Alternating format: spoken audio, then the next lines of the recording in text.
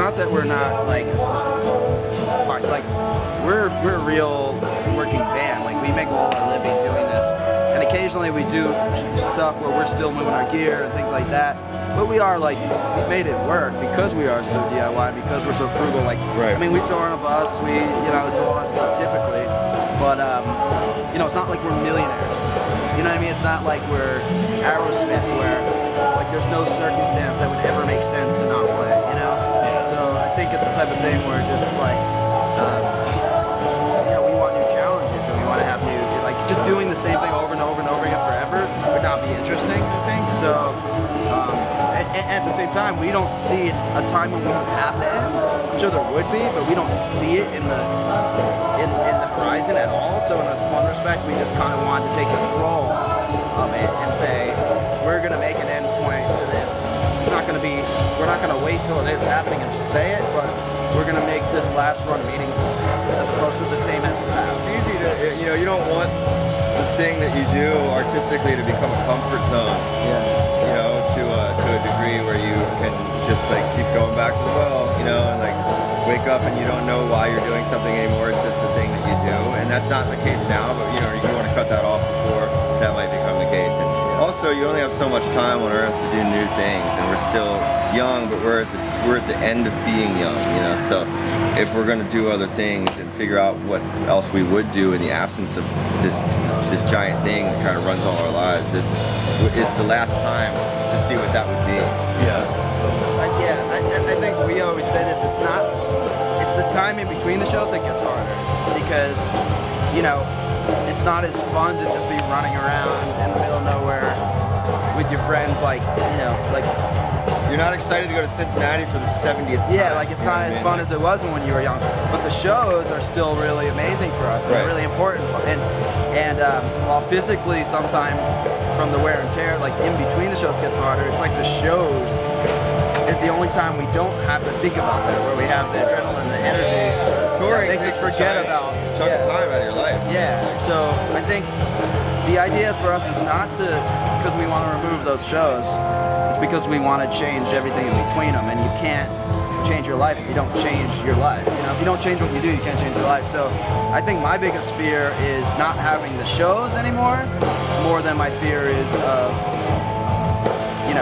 I'm scared of not having the shows to take my mind off of life more than I'm scared of, the opposite of like, you know what I mean? So I'm curious how it'll be to have just all the in-between shows forever and not the show, and not having shows. We just kind of do what we do, and if the people keep coming, it's like, that's like information, Like we can't, with a band like Dillinger, you can't really think about what people want, because then we would have never been this band to begin with. There was no real market for what we were doing, so. I think we try to purely express as purely as possible and just trust our instincts. And I know we get bored really quickly, creatively, so if something isn't exciting to us, our attention spans are pretty short. So if it's exciting to us, it's probably going to be somewhat exciting to other people because we're so hard on ourselves and we do get so creatively bored quickly. And with that being said, we know that we would continue to be polarizing because of that, because we have such crazy attention deficit, and it takes so much to stimulate us that by the time we have an album that really feels challenging, we know that a good amount of people won't get it or like it, but we also know that the people who are like us, who are looking for more, hopefully will also get something out of it. And we write really honestly too, which I think helps a lot. Like we don't really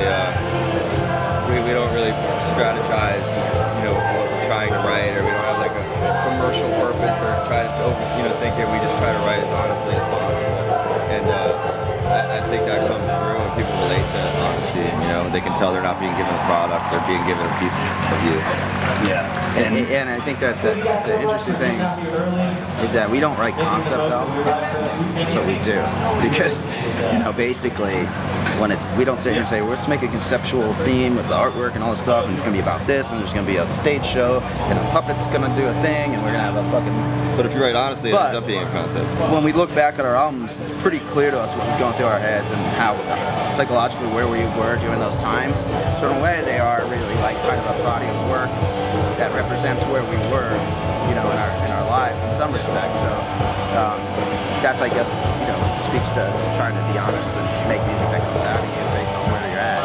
It's the first, I think this time around we didn't compromise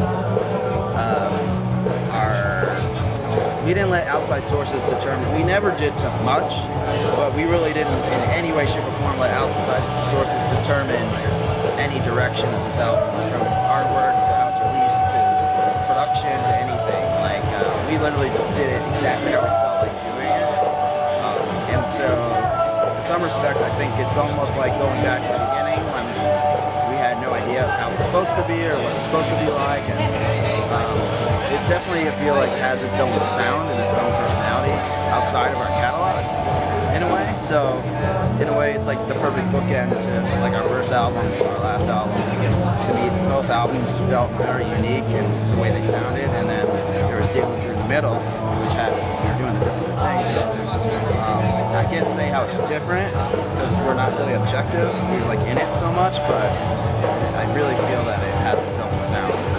Yeah, I feel like this record feels like an